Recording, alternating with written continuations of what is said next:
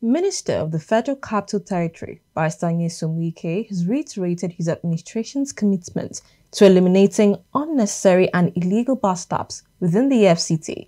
He said this following an inspection of the ongoing construction of bus terminals. ADBN FCT correspondent Naomi Oleribe has details. After inspecting the construction sites at Kubo and Mabushi bus terminals, FCT Minister Barrister Nyesom Wike expressed satisfaction with the contractors, noting the swift pace of work. Barrister Wike highlighted that upon completion of these terminals, residents of the FCT would benefit from easier and more efficient transportation options as illegal bus stops will be eradicated. By the time we finish this, you don't need to be having we will not allow buses and taxis to be on the road.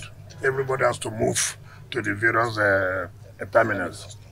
Regarding the progress of the bus terminal project in the Central Business District, the minister explained that initial delays were caused by outstanding buildings which the FCDA had to settle. There are a lot of underground facilities which they have tried to settle with the FCDA. I'm sure soon work will seriously start there.